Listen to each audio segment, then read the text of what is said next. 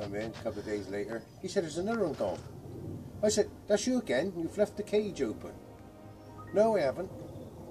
So we went out and had a look. I said, well, where are they getting out? There's no holes in the cage anywhere. Looked in their sleeping box, and I found a tail of one.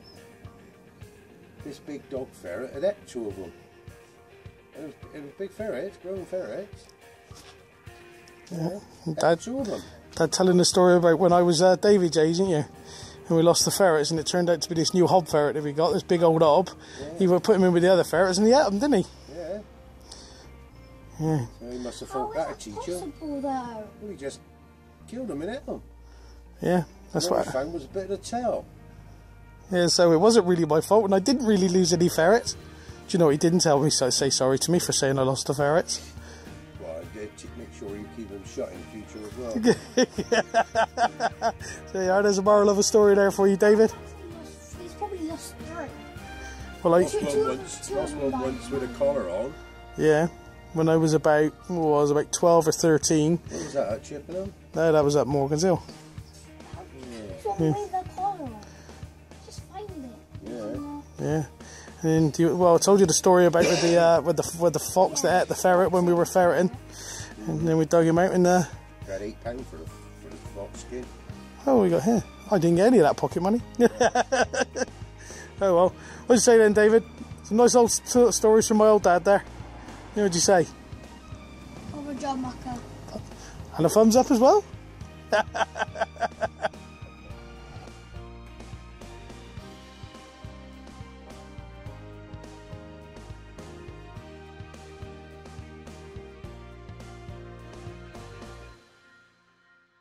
Come in a couple of days later. He said, there's another one gone. I said, that's you again? You've left the cage open.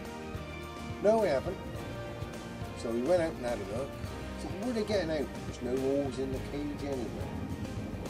Looked in their sleeping box, and I found a tail of one. This big dog ferret had ate two of them. It was big ferrets, grown ferrets. Dad, two of them. Dad telling the story about when I was David's age, didn't you? And we lost the ferrets, and it turned out to be this new hob ferret that we got, this big old hob. Yeah. He would put him in with the other ferrets, and he ate them, didn't he? Yeah. Yeah. So he must have thought that'd teach him. Well, he just killed them and ate them. Yeah, that's what I found was a bit of the tail. Yeah, so it wasn't really my fault, and I didn't really lose any ferrets. Do you know what he didn't tell me? So say sorry to me for saying I lost the ferrets.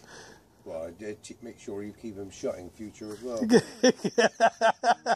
So yeah, there's a moral of a story there for you, David. He's probably lost three.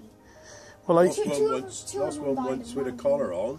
Yeah, when I was about 12 or 13. What was that, at Chippenham? No, that was at Morgan's Hill. Yeah. Just find it. Yeah. And I told you the story about with the fox that ate the ferret when we were ferreting, and then we dug him out in the. About £8 for the fox skin. Oh, we got here. I didn't get any of that pocket money. Oh well.